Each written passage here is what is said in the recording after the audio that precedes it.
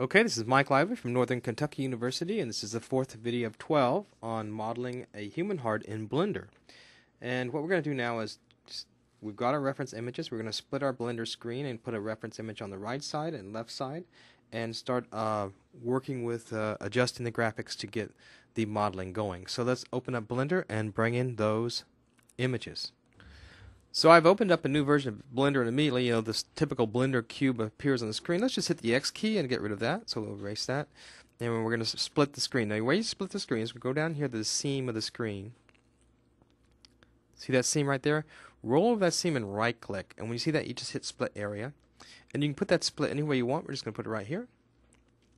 And now we have two screens, one for one image and one for the other. Let's go ahead and bring our first reference image in. What I want to do is build the circulation on this side and the top-down body slice on the other. So let's hit View and bring in our circulation image.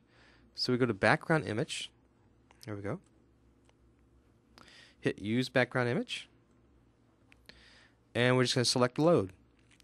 Now remember, up here we see that we can change the alpha. So we'll bring the alpha up a little bit. Here we can change the size. Here's the X offset and the Y offset. Now if you take two pictures of the same model, this typically is not an issue. They usually are about proportionally right. But in our case, when we're actually bringing in two separate models, two separate images from different places, we'll actually have to use this adjust, size, offset to get everything just right. So let's load our circulation image. And I think this is the most difficult part of Blender, is really kind of understanding this screen right here. We actually just want to navigate to the folder that has our image in it. We'll click here, we'll go to the desktop. That's where I threw the image on. And the folder was called, I believe, here we go, Blender Heart. And inside of that, there's three folders: Blender Examples, Blender Slides, and Blender Images. We're going to use images here. And the image we want to get is circulation. So let's click on that. And just click on Select Image. And let's go back to where we were. And that should load here in a moment. So our circulation image is loaded. We can't see very much from it, so I'm going to actually change the alpha a little bit. There we go, bring that alpha up so I can see that. And I'm going to zoom in on it. I can move this out of the way now, I don't need it. And so I'll use my zoom. And if you're on a touchpad Windows computer, it's Control-Alt and then left-click slide. So there we go, we're zoomed in. And that's what I want. Yeah, that's looking good. Let's pan this a little bit using the Shift-Alt key with the drag and the left mouse button. And that's pretty good. Now I want to go to the other side. I'm going to bring in my medical slice. Let's move over to the other side.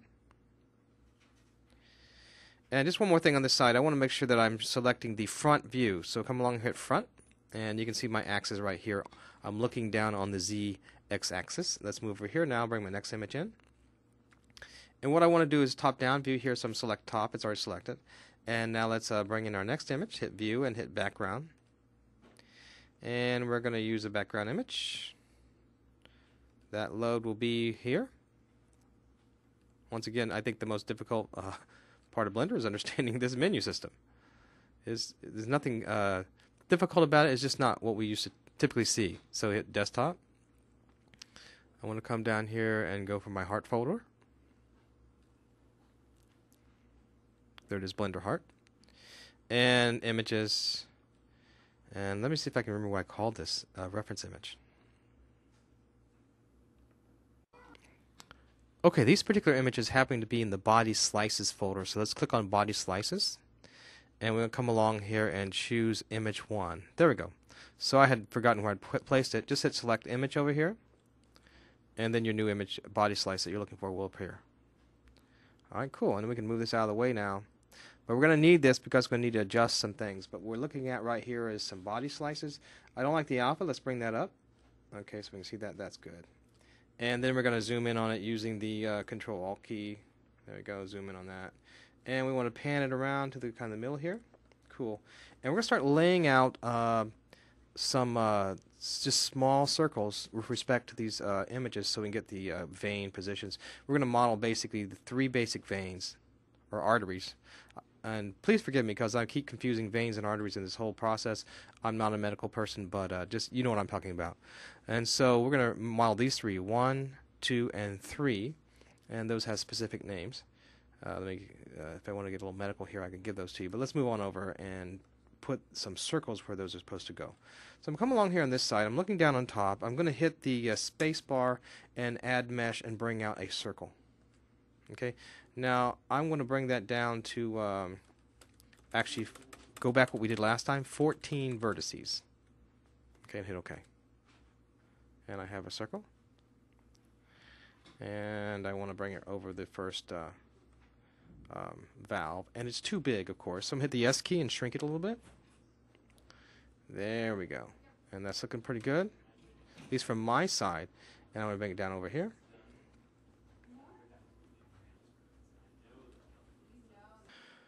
But there's a problem because things don't match up. I need to go to the other side. Let's move my cursor over here.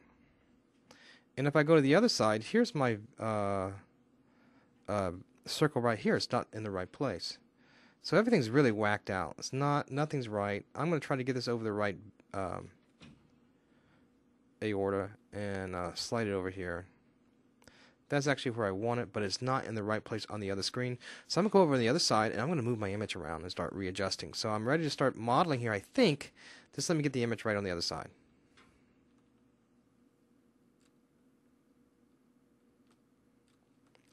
So I'm on the side here. I want that right here to pair over that. So let's go ahead and bring our images up and adjust this one. There we go. I'm happy with that. Now I can adjust a little bit more by moving my green because that doesn't matter on the other side. So I'm going to bring that green up a little bit.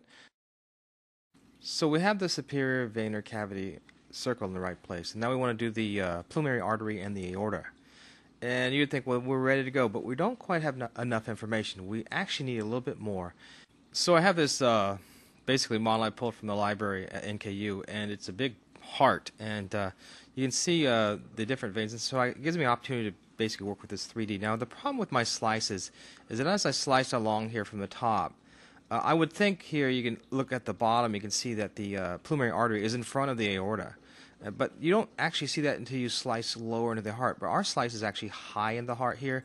So actually what's happening is that the pulmonary artery has to be ahead of the aorta. So we need to put the pulmonary artery up here and the aorta down here. So let's come along here and hit the space bar and choose a circle. And once again we want it to be 14 vertices. Hit OK. And we're going to move that into place. We'll work with the pulmonary artery first. Let's bring that right here and shrink that a little bit. Cool.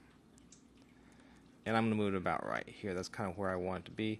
But it's not quite right on my image over here, so let's move over to the other image. So it's not in position, so let's place it over the pulmonary artery.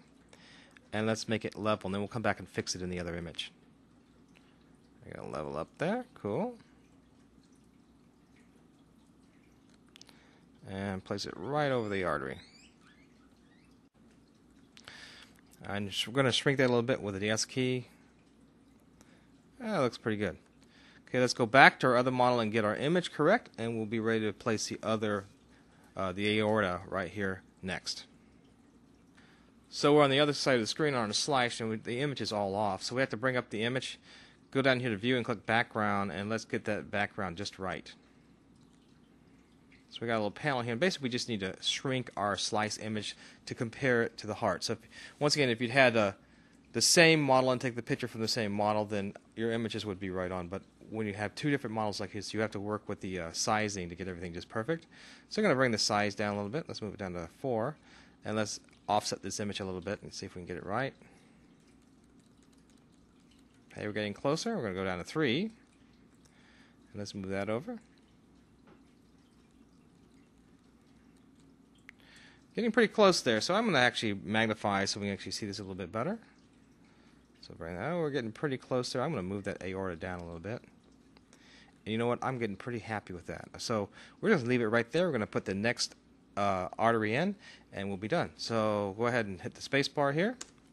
Hit a, let's add another circle, 14 vertices, and let's place that where they shrink it a little bit. And let's place that where the aorta should go. And once again, I said it's going to be lower. The reason it's going to be lower is because, once again, we're slicing at the top, and that's actually what you're going to see forward as you move forward. And put it right there. Let's check our other image and get it in place, and we'll be ready to go. So we're going to slide over, check our other image. And right now, it's about right in the right position, so both our images will start to match up. We just need to pull this up in the Z direction, which won't influence the other side. We need to actually make that just a little bit larger. Hit the S. Okay, gotta make it a little bit larger. And now what I'm going to do is bring these down and make all these parallel. I'm doing that because I'm drawing fast. You wouldn't actually do this in a model that you spend a little bit more time on. But guess what? We now have all our veins and arteries matching up in the right place, and we're ready to continue modeling.